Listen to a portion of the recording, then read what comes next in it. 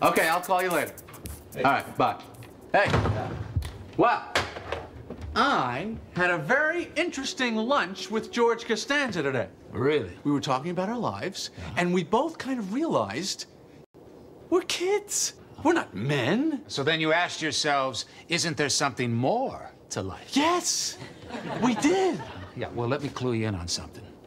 There isn't. There isn't. Absolutely not. I mean, what are you thinking about, Jerry? Marriage? Family? Well, they're prisons. Man-made prisons. You're doing time. You get up in the morning, she's there.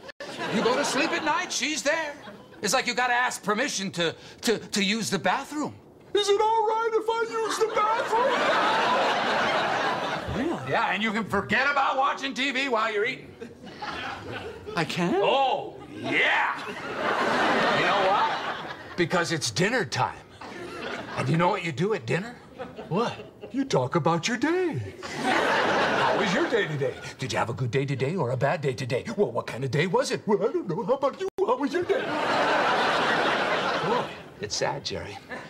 It's a sad state of affairs. I'm glad we had this talk. Oh, you have no idea.